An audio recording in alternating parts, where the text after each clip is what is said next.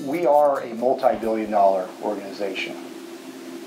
Though we strive for performance improvement, sometimes we expect mediocre performance.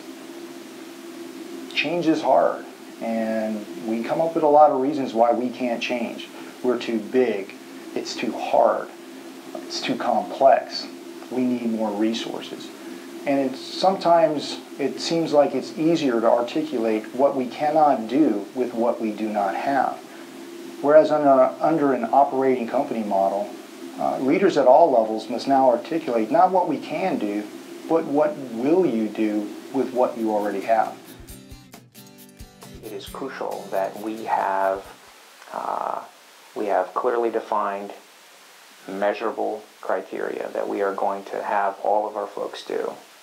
It has taken a long time to get all of our staff in Bavaria Medac under performance objectives, and then ensure that regular and recurring counseling is taking place once that is done. But all this is part of how we are changing from the way we were running to an operating company model. Incentives are aligned, goals are aligned, objectives are aligned, so that one person doing well cannot harm somebody else. All people have to be working towards the same set of goals. When you look at the transient, or the how often we move in the military, for example, why should my performance objectives change drastically from where I am today in the military healthcare system? Let's say, I'm in position X at Station 1, and I PCS to Station 2, but I go right into the same job where I was before. Shouldn't the performance objectives be the same for those?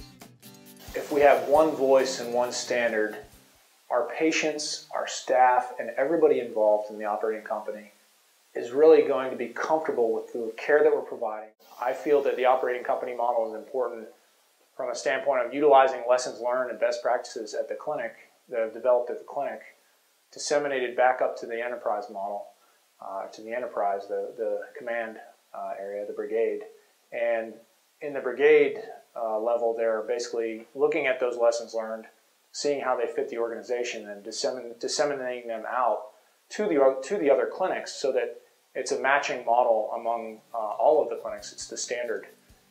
If we get the 95% or the 90% solution from the corporate headquarters, so to speak, with a little bit of 5 to 10% variability for conditions at our location, that sets us up for success. It's all about trying to increase value for the entire community and organization, and so we work together. Mark and I work together very closely. Having a paired community is really helpful.